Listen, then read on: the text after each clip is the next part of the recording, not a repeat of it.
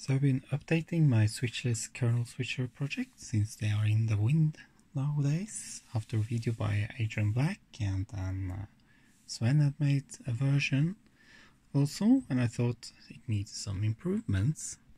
So the main improvements is really it has an 80 tiny now.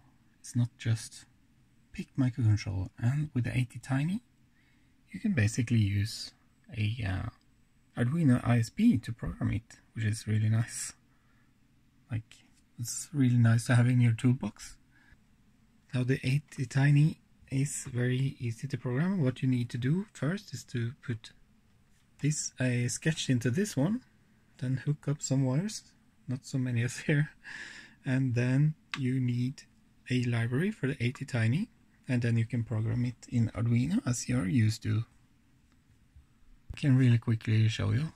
So first you go to File, Examples, Arduino ISP, and then you upload this sketch to your Arduino, and when that's done you must have the libraries. That's all documented, and this is the setup,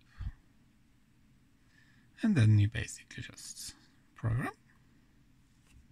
That's it. So should program any minute. There we go.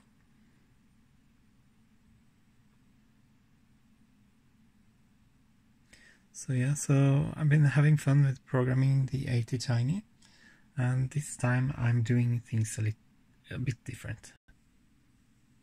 I have also redesigned the boards in KiCad, and this time I've also made a shortboard version. Something I should have done a long time ago. And in Sven's project he had a great idea to use a AND gate, such that you don't waste kernels, because on the shortboard you need to include basic next to kernel, and what I used to do before is to put basic between all the kernels. So you don't have to do that here. Yeah, so how this works is that you have the socket and the pins going down into the Commodore 64 or 128, and then you have the extra address pins that only exists on the EPROM. So they are the banking you are selecting. So you have 8 banks or 4. So the first bank has to be basic, and A13 is 0 when there's basic and 1 when there's kernel.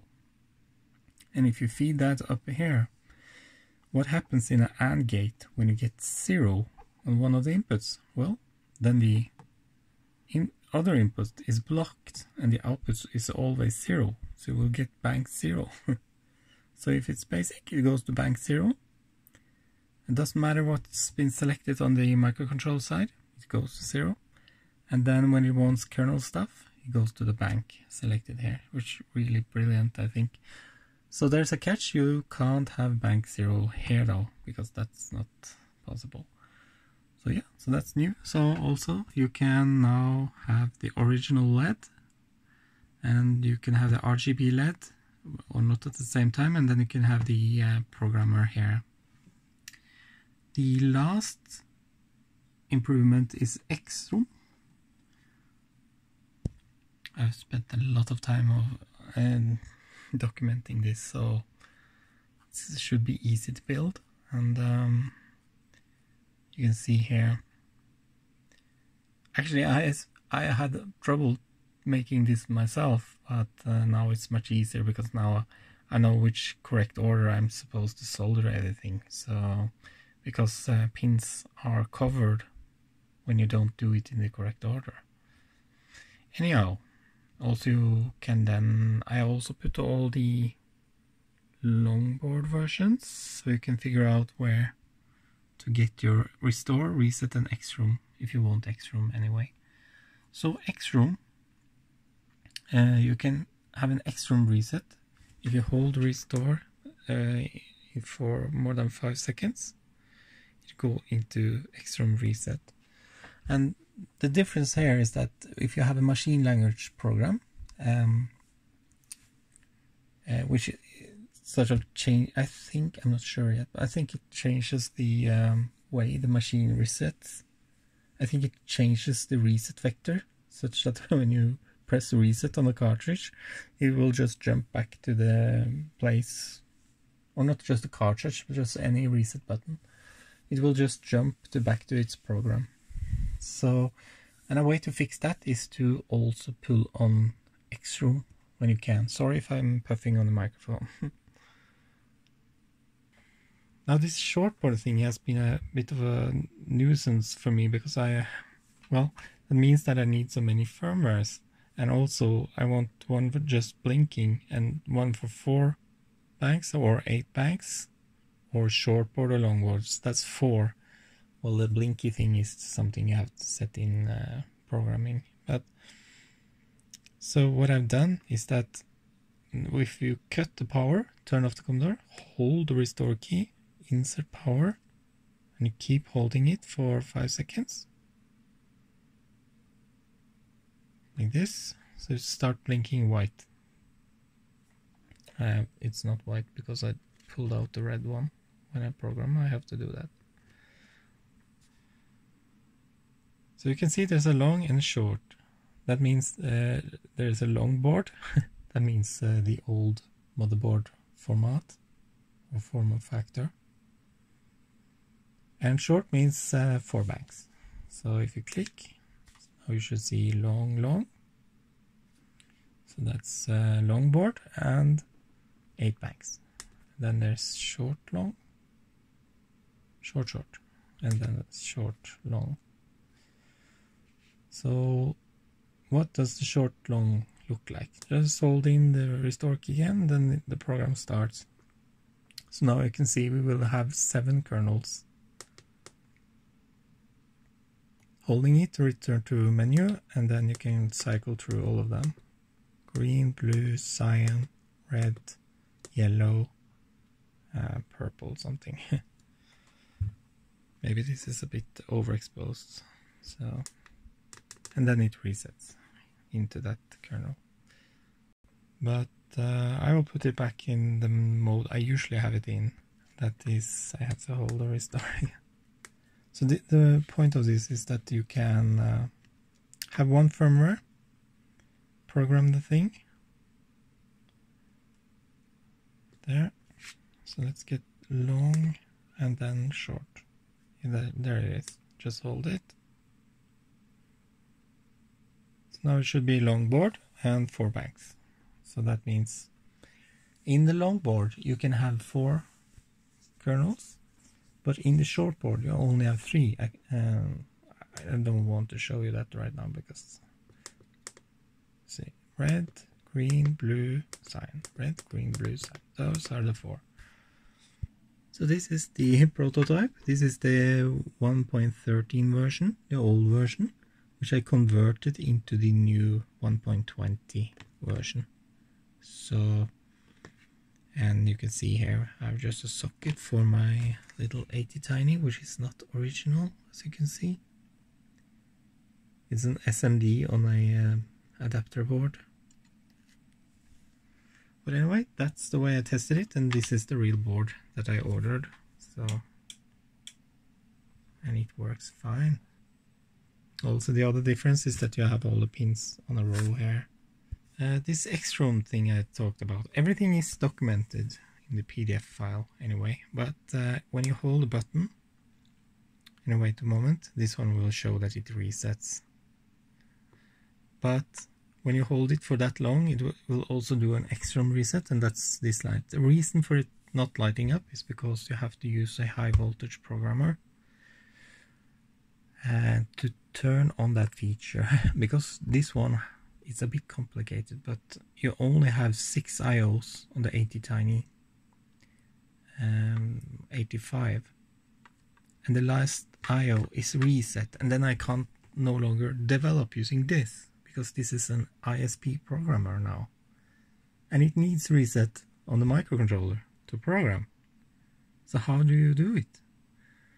Well, you have to disable reset, and I can show you that quickly. So you can cut power, you can pull it out, right? So it's in the programmer. For the hex file we are going to use in Miniprot program, it's a bit tricky. It's actually in here somewhere. It's in a temp folder. That's really weird with Arduino. But anyway, there it is. Control C. Okay, let's see if I can do this live. Open.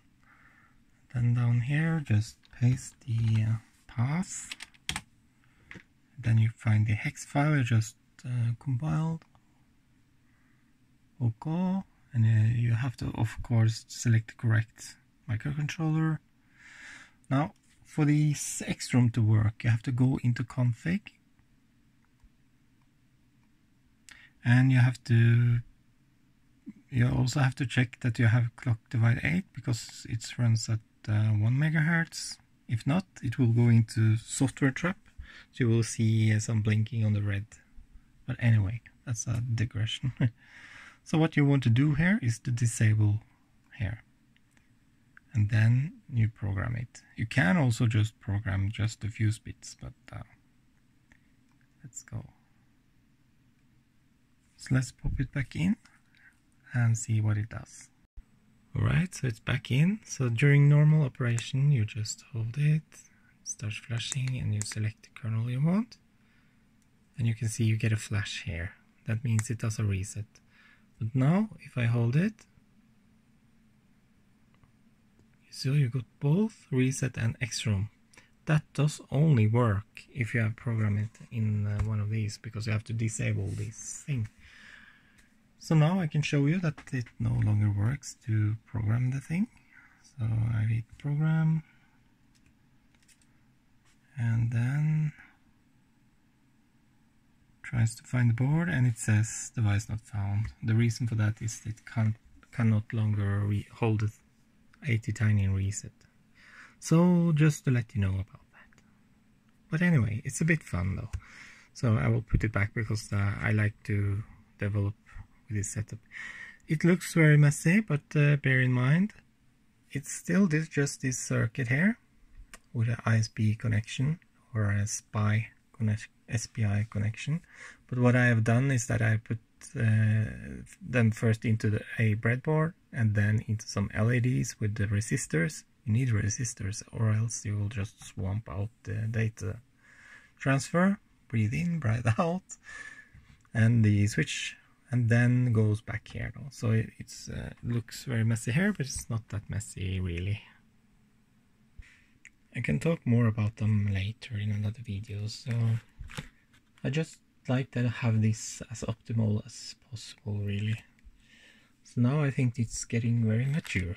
Anyway, so Sven sent me this board, which is also a kernel switcher. So this one goes it goes in line with the keyboard, so it has holes on the back. So the keyboard pins goes in there from the main board, and then into this socket. So let me get some light there, maybe this helps. In there through the socket, and it has a controller, ATmega 328. So this is an Arduino compatible controller actually. So this one is only used for programming the bootloader, Arduino bootloader. But here you use the serial programmer. So I have ordered one so I can play with it. He sent me this nice cable harness. I think, I haven't asked, but I think this switch is for cutting power so you don't power the Commodore 64 when you program. Something like that, or you want to power it when it's not in the machine or something. And then he has also sent me earlier, as I have showed you, he has sent me kernel switchers. And they have jumpers, so you can hook any controller. I'm going to have fun with these. I'm going to make like a, not a light organ, but like some funny sensors. Try to switch.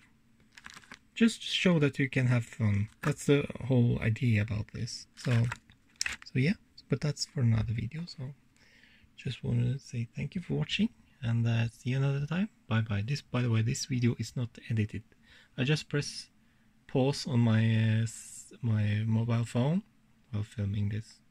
I hope you like the format. Probably a bit more incorrect words. Probably I've said things that I shouldn't say, but anyway. Hope you like it anyway. Bye bye.